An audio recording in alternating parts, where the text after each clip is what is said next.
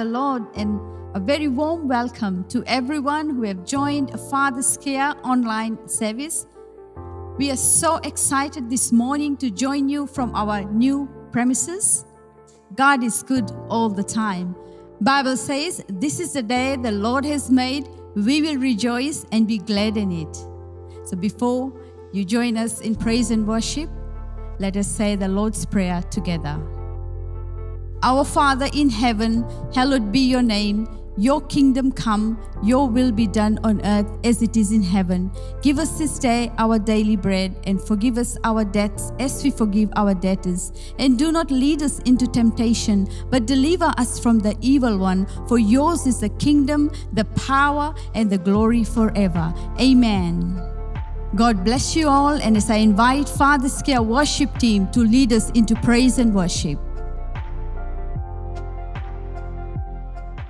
I want you to join us in worship as we lift up our worship unto our Maker. Let us do it with an open heart and tell Him how much we adore Him. Amen. Thank you, Jesus. Let's worship.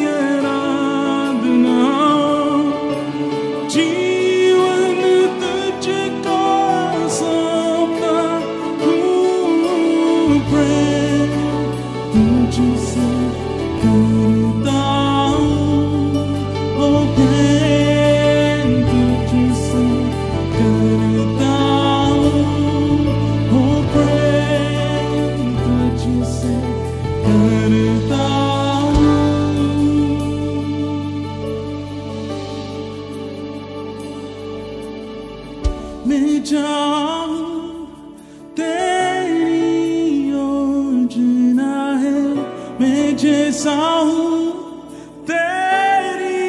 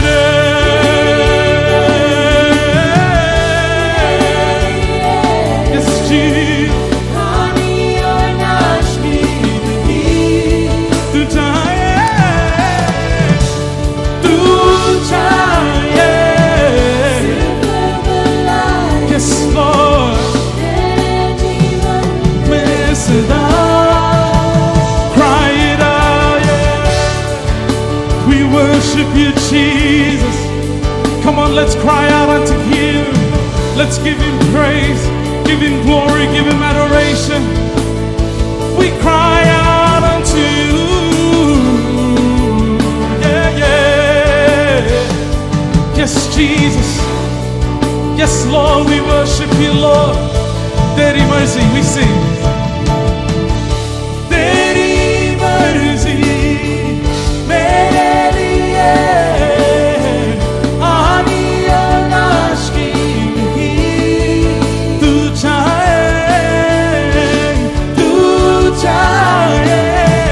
Sifa balai, Mere jeevan mein sada.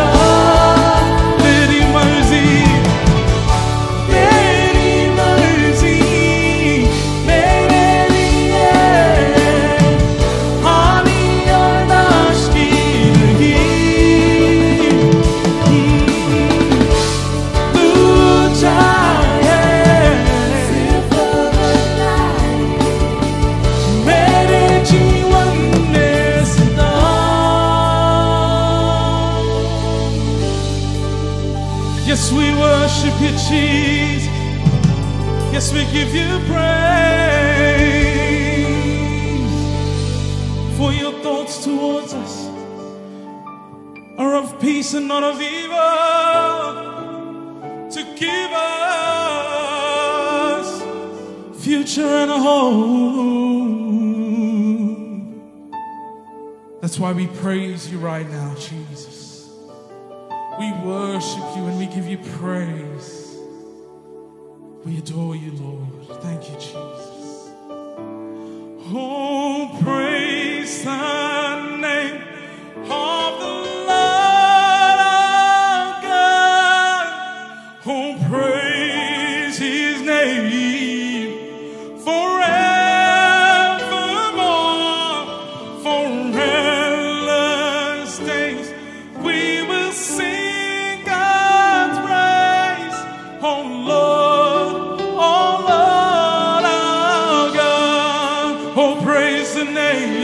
Oh, praise the name of the Lord our God. Oh, praise. Yes, Lord. Forevermore. Endless days. Yes, Jesus. Oh, Lord. Oh, Lord.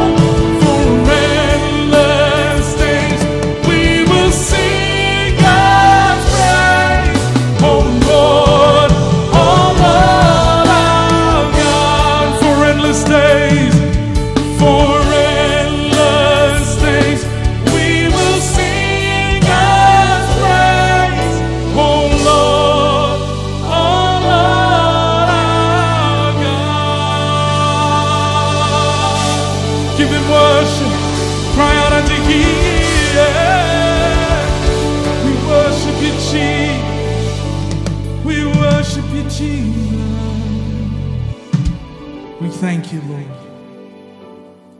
We thank you, Jesus, that your presence is mighty in this place. That same presence will touch the people watching. Lord, be with every viewer watching right now. Fall fresh upon them.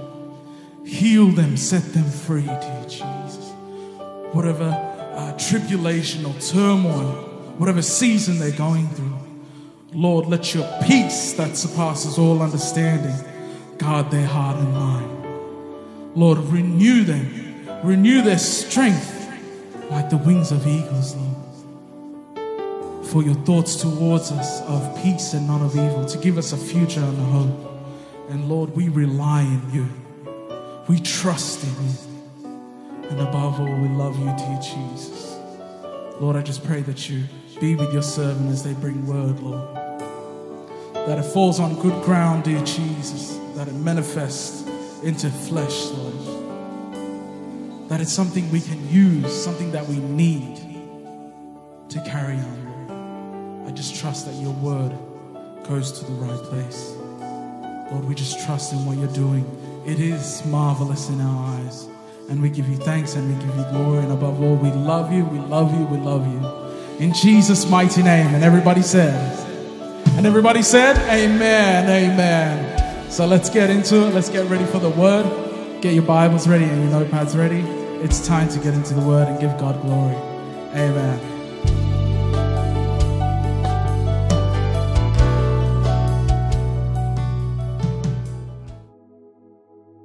Good morning, church, and praise the Lord.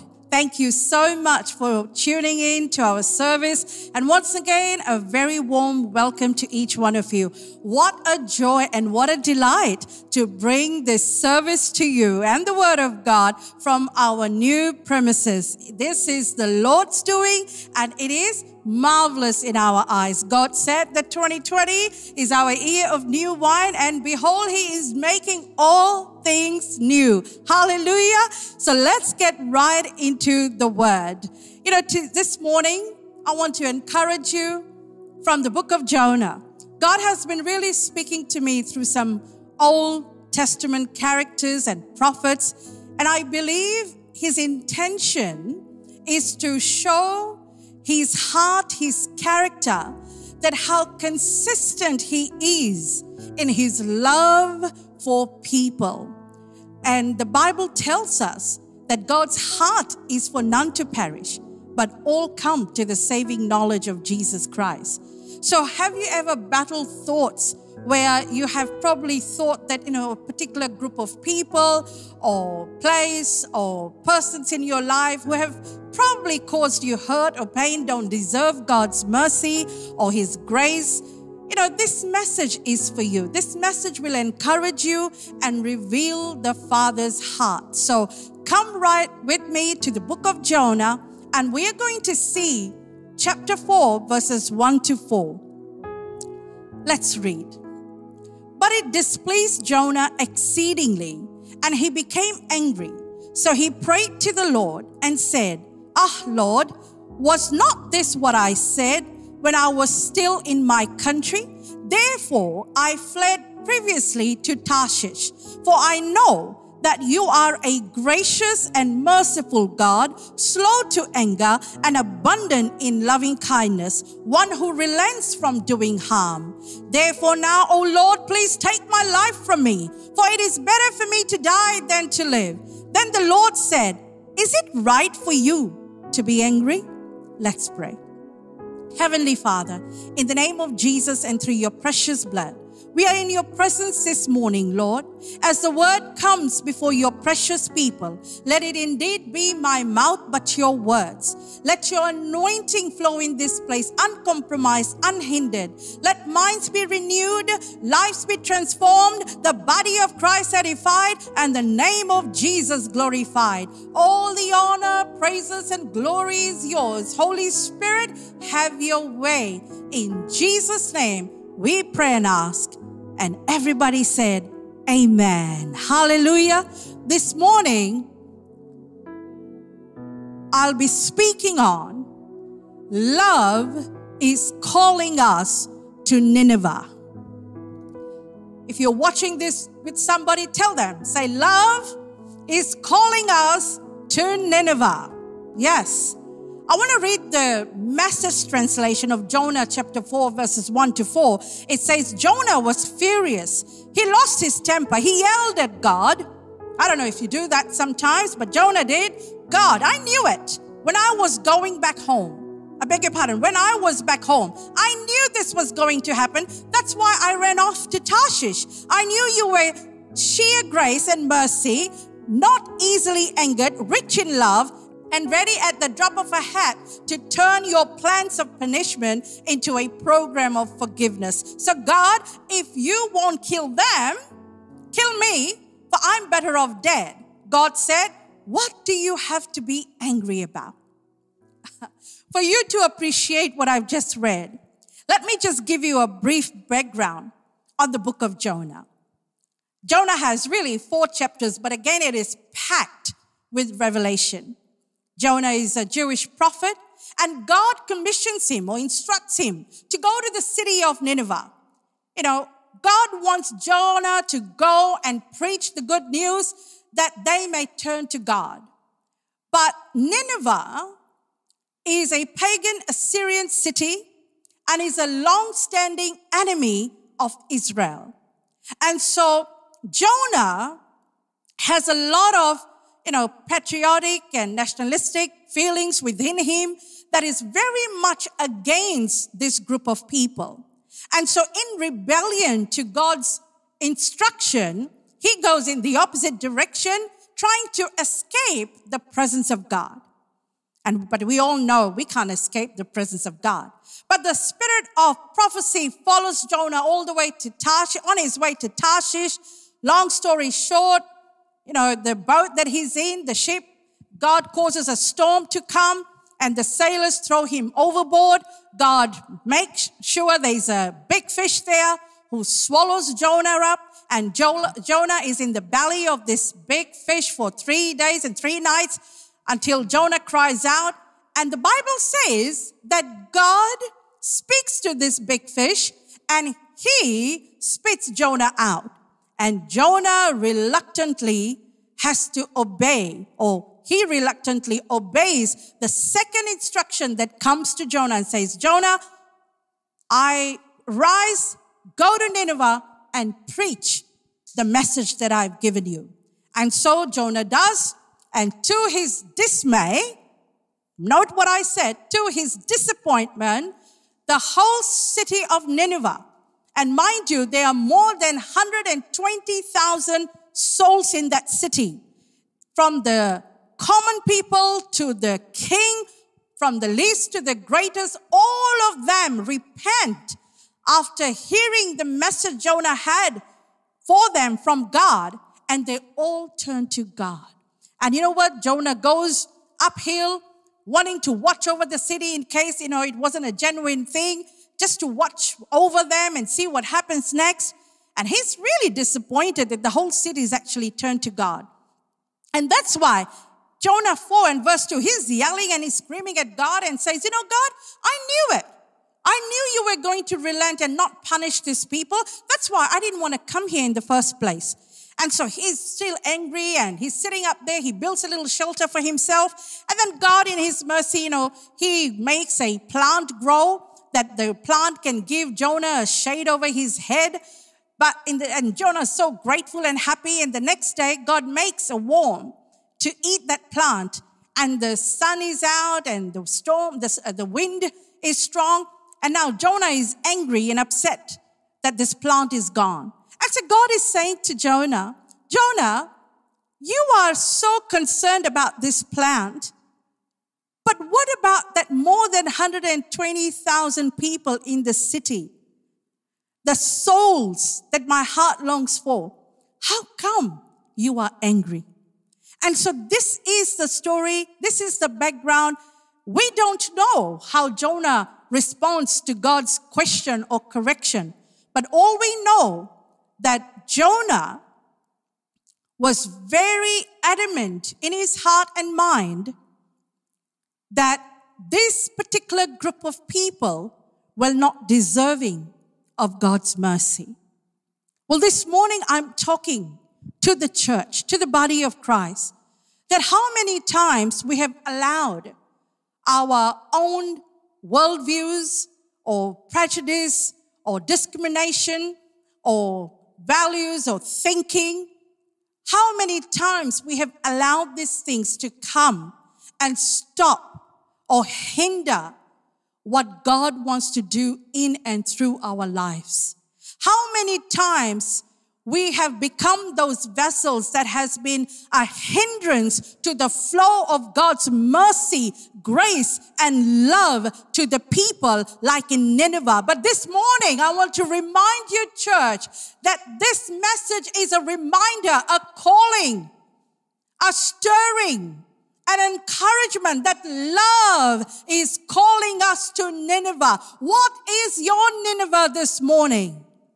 It could be a group of people that you never liked. It could be a group of people that has hurt you. It could be a city. It could be a nation that you don't really care about. It could be, people marginalized by their doctrines or thinking, and you have not much of affection or mercy or grace or kindness or love to shower upon them. And that has caused you to, stop caring about them. Or better still, maybe God is actually prompting you in this season and asking you to go to a particular group and to a city or nation or people that you never really cared about or don't think that they deserve God's mercy. But in this season, you know why? Because this season has truly, we have embarked on a new era. And in this new era, God is about to raise people, foolish and weak people for His glory. And to places that we never imagined, to cities, to nations, to groups who have not heard the good news of Jesus Christ. And God is asking His church, His body, to rise up and go to those places like He told Jonah. But we can't afford to have the heart and the attitude of Jonah, church. Our heart needs to be in sync, in harmony with the heartbeat of God. And as you do, every heartbeat, every step will tell you that God is for people and not against them. So this message is coming your way to expose and reveal the Father's heart for people. It is time that we put our doctrines aside.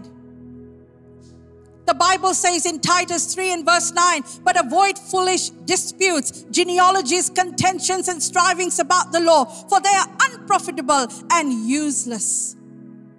Instead of, debating about useless things, souls are at risk, church. Souls are downtrodden, hurting, backsliding. We've got to win the lost. We've got to reconcile them to the Father. You see, Jonah had the knowledge of God's love because he says so in Jonah 4 and verse 2. So Jonah had a head knowledge of the love of God. But what a pity that head knowledge didn't drop to his heart. Otherwise, Jonah would not have rebelled against the commandment of God, because Jonah's heart would have been in harmony with God's heart. For too long, so many things we just know about God as a head knowledge. It is time for the Church of Jesus Christ to truly get a revelation of the Father's heart for people. And this morning, I pray that you will open your heart and mind to listen to what the Spirit of God is saying to His bride, to His church, to His body, for the sake of those souls. It is time that we will say like Job in 42 verse 5, he said, I've heard you with the hearing of the ear, but now my eyes sees you. In other words, Job had so much knowledge about God from other people, but because of his experiential journey with God, he got to know who God was for himself. And this is the season the church has to come into a personal, intimate relationship with God, because it is going to be dangerous otherwise to go out there and represent the Father's heart without truly knowing Him personally for ourselves. And so the first point I want to share with you this morning is that God made all people. Come on, shout somebody and say, God made all people. Yep, I can hear you. The Bible says in Colossians 1 and verse 16, for by Him all things were created that are in heaven and that are on earth, visible, invisible, thrones, dominions, principalities or powers. All things were created through Him and for Him. John chapter 1 verse 3 says, all things were made through Him, and without Him nothing was made that was made, church. So every person in that city of Nineveh, more than 120,000 people, they were existing by the will and by the permission of God, like the 7.5 billion people are existing in our current world. Because the Bible says the Spirit of God has made us, and the breath of the Almighty gives us life, according to Job 33 and verse 4. In fact, let me tell you what Job 34 verses 14 and 15 says. This is mind-blowing.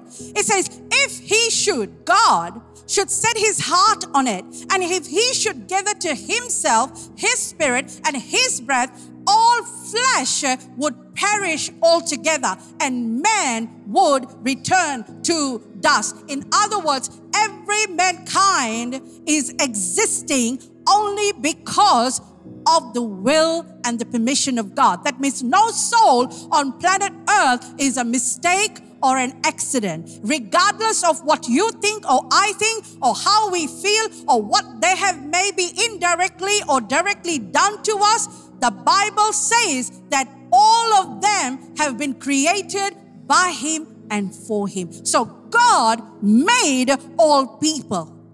Jeremiah 1 and verse 5 says that before I formed you, I knew you.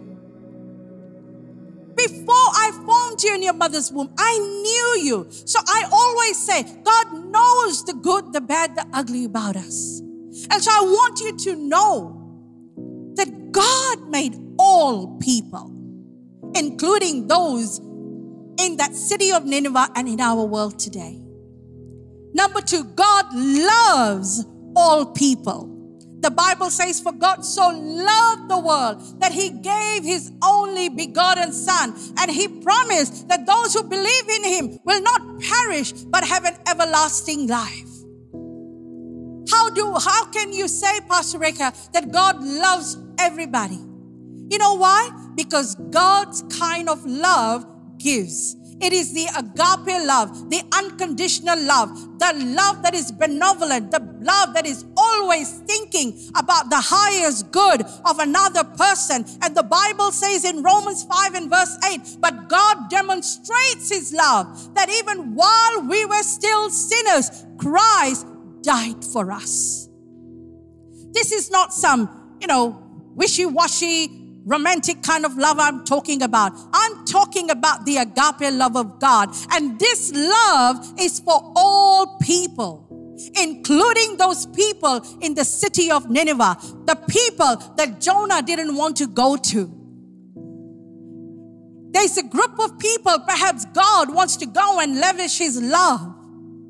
Because the Bible says in 1 John 4 verses 8 to 10, hear this out. He who does not love God does not know God, for God is love. In this, the love of God was manifested toward us, that God sent His only begotten Son into the world. In this world, there is 7.5 billion people. And so this gift of His love is for every one of them. Hallelujah. That we might live through Him. In this is love. Not that we love God, but that He loved us and sent His Son to be the propitiation for our sins. The reason why we can love God is because the Bible says in 1 John 4:19 that He first loved us. And God today is reminding His church that as we first were recipient of His love, now as His body, as His church, can we be the first ones to break barriers and go and love people, the unlovable, who according to your mind and heart do not deserve God's mercy. But my question this morning is, what makes us say that we were deserving of His mercy, of His love? That's right. I'm telling the truth that many a times we have been unlovable, but yet God in His mercy, in His grace, met us where we are. And today we know Him as our Lord, as our Savior, and as our Redeemer, our King. And God wants the same love to reach to the ends of the earth. God loves all people, and love is calling us to our Nineveh. If you read the book of 1 Corinthians chapter 13, verses 1 to 8, often this scripture is quoted, at occasions, especially like marriages and weddings. And we want to glorify what love is. We want to advise and counsel the newlywed what love is. But let me tell you, if you truly want to understand love, this is what it says. It says, love suffers long. Love is kind. Love does not envy. Love does not parade itself. It's not puffed up. Love does not behave rudely. Love does not seek its own. Love is not provoked, thinks no evil, does not rejoice in iniquity, but rejoices in truth, bears all things, believes all things, hopes all things, endures all things, because God's kind of love never fails. Hallelujah. And we see that when God, through Jonah, reaches the city of Nineveh, more than 120,000 people turn to God. You know why? Because God loved them as well. Yes, there are people in your life that you perhaps don't care much about or has caused you hurt and harm. The way God loves you, God also loves them. And when you get a revelation of the Father's heart for people, this is the kind of love I'm talking about. 1 Corinthians chapter 13, verses 1 to 8. It is not a love that seeks our own benefit, thinks about our own feelings. It is not about how we feel. It is about the Father's heart for the people. And the Bible is clear that God loves all people. Point number 3. God's redemptive plan includes all people. That's right. God's plan of salvation includes all people, all background, nationality, city, nation, whatever, wherever you're from, whoever you are, God included you in His plan of salvation because Jesus has been given to all of humanity. You see, the Bible says in Romans 3:23, for all have sinned and fallen short of the glory of God. And Romans 6:23 says that the wages of sin is death. But the gift of God, of eternal life in Christ Jesus, is for all. So Jesus has been given to all.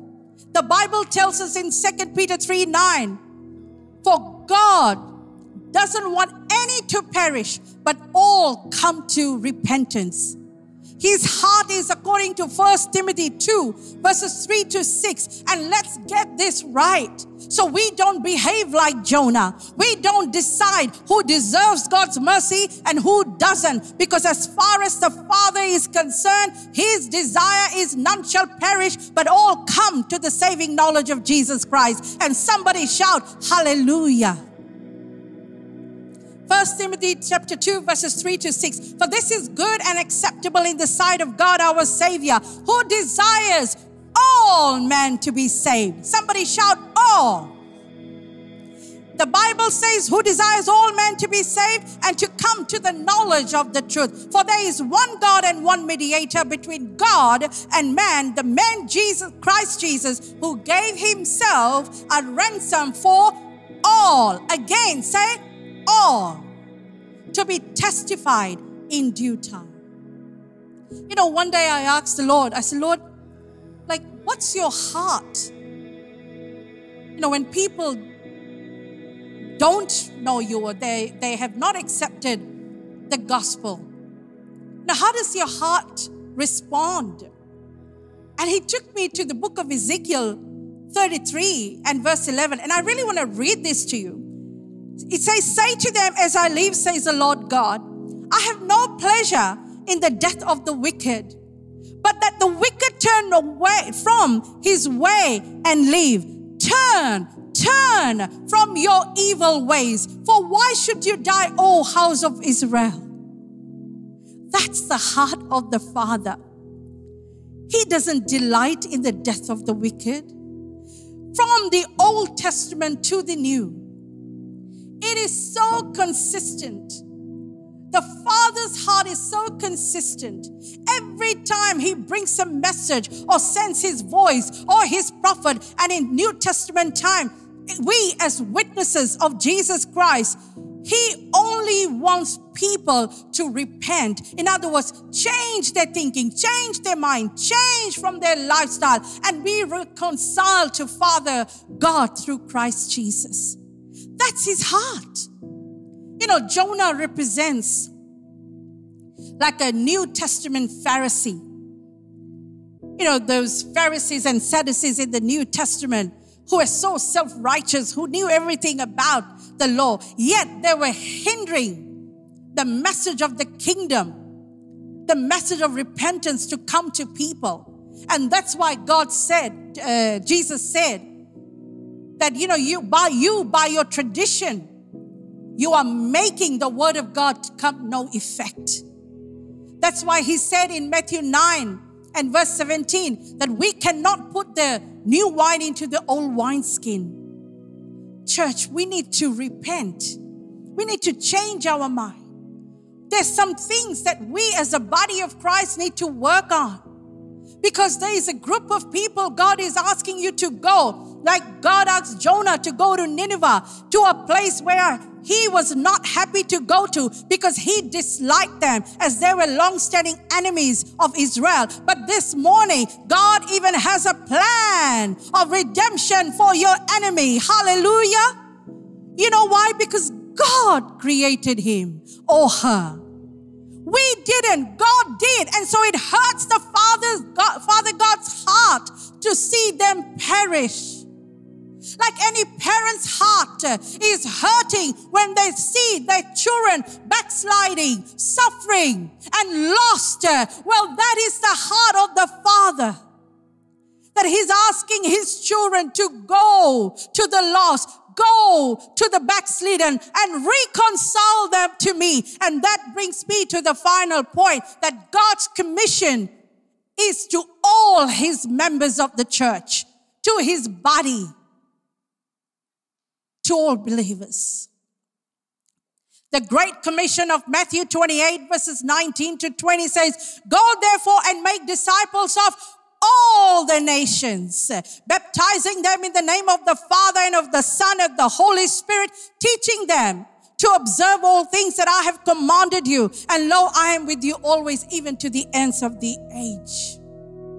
The command was given, go therefore to all the nations. And in all the nations, we will find all sorts of people.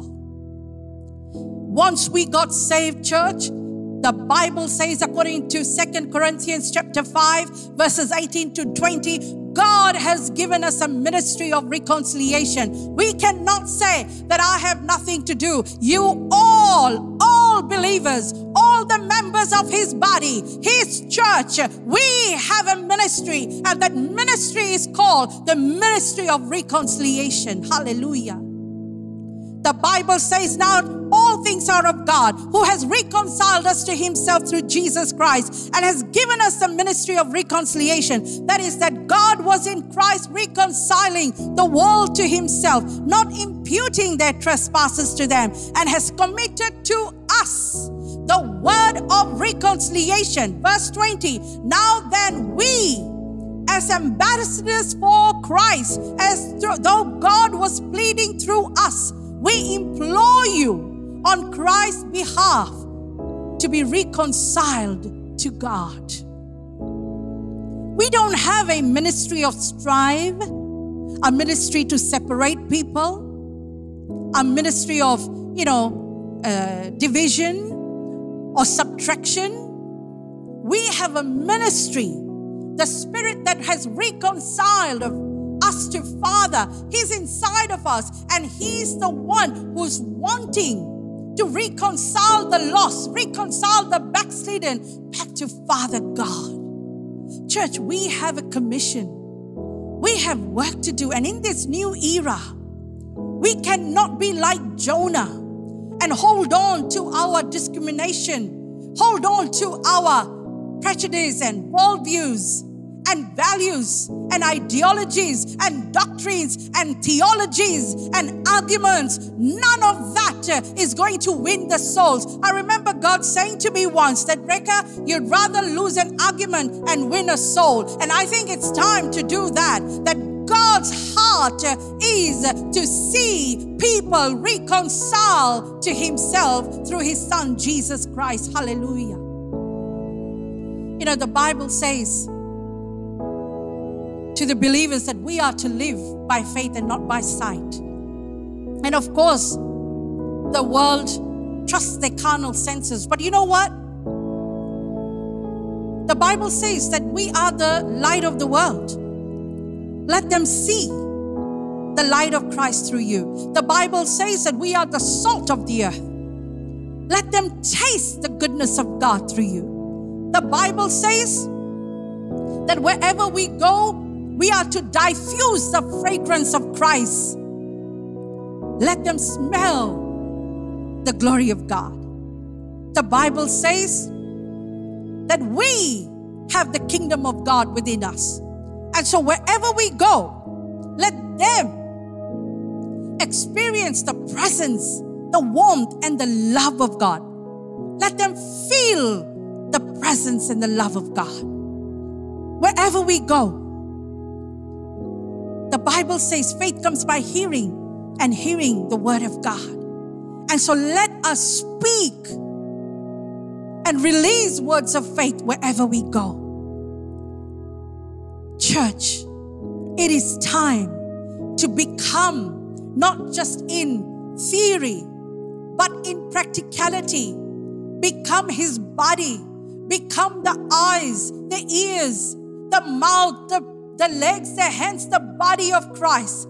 And let us move and go where He's calling us to go. Love is calling us to Nineveh. Love is calling us to the place that we didn't want to go. You know, maybe you've got some mindsets against certain group of people, but this morning, the Spirit of God is convicting you and touching you. And beloved, let me make one thing clear. You know, often we have allowed our carnality and our misconceptions to obstruct the flow of the Spirit. You see, all we need to do is turn up.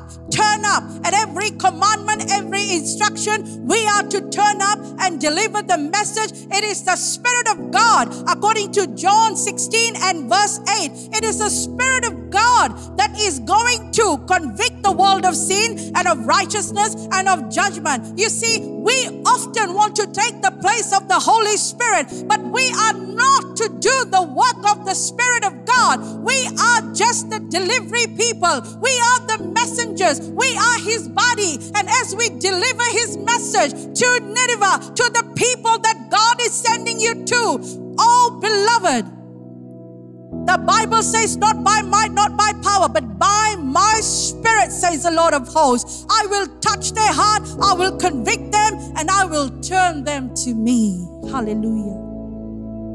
And so this morning, as I conclude my message, I pray that you will leave aside that spirit of Jonah, that spirit of legalism, that spirit of religion, that spirit of set mind. Who are we to decide who deserves God's mercy or not? God made all people. God loves all people. God's redemptive plan is for all people. And the ministry of reconciliation, remember, is to all the members of His body, His church. Let us pray. Father, in the name of Jesus and through your precious blood, Lord, as your word has come before your precious people, I pray, Father God, that let it be a reminder. And I thank you, Lord, that today is a day of deliverance, Lord, that many strongholds in our mind has been broken, that our hearts will be open, and we will obey immediately to the people, to the groups, to the cities, to the nations that you are sending us to. If Jesus could stop for that Samaritan woman at the village of Samaria, it's because her life mattered to God and she was included in the plan of salvation. And because Jesus stopped that day, the Bible says the whole city of Samaria heard the gospel. So I pray, beloved, as you say yes to God and no to your judgmental criticism, condemning ways, that through your life, like the city of Nineveh was saved, you will have testimonies that there are lives, thousands of lives, who's going to come to the saving knowledge of Jesus Christ just because you said, yes, Lord, send me. I will go to Nineveh because the love of God is calling us to Nineveh. Father, be with your people. Strengthen us this hour. Help us, Holy Spirit, that our heart is in harmony with yours. We love you, Abba. Thank you. Protect your people, Lord. I cover each one under your blood. And in Jesus' mighty name, we pray and ask. And everybody said, amen, amen, amen. Hallelujah. To God be the glory. Love is calling you to Nineveh. Stay blessed. I surrender all to you. Everything I give to you. I surrender all to you. Everything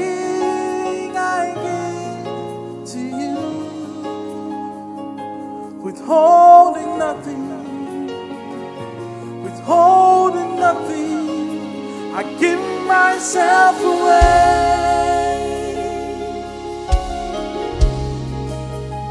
give myself away, so you can use me. Give myself away.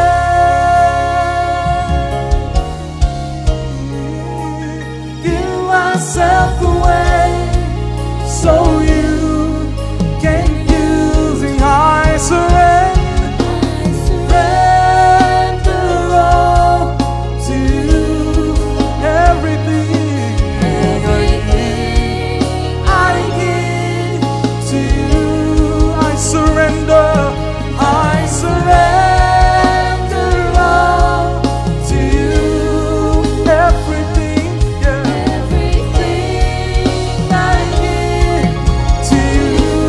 Withholding nothing, withholding nothing, withholding nothing. I give myself away. I give myself away, so you can use me. I give myself away.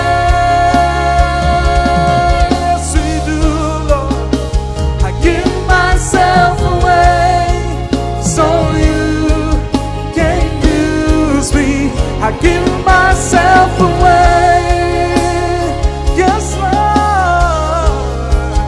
I give myself away, so you can use me. I give myself away. Give myself away. Give myself away, so you can use me.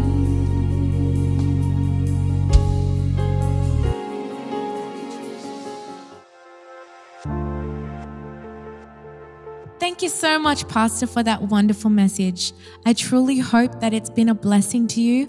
I hope that it's been a word in season. And before we let you go, we'd just like to go through the declaration.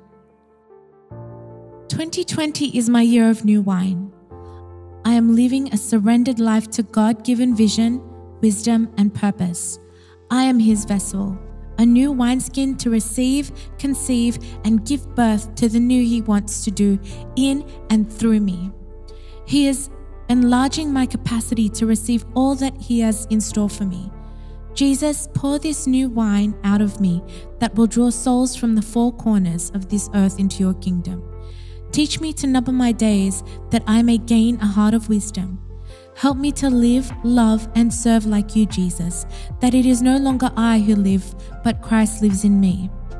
My body is your temple of the Holy Spirit. Not my will, but yours be done. Thank you, Lord, that you have crowned 2020 with your goodness, and your path for me is dripping with an overflow of your abundance. 2020 marks a new era, a new dimension propelling me to the fulfillment of my destiny. This is my year. In Jesus' name, amen. Thank you once again for joining us. We truly hope that you've been blessed. Don't forget to like, subscribe, and share our videos, available on YouTube and on Facebook. God bless.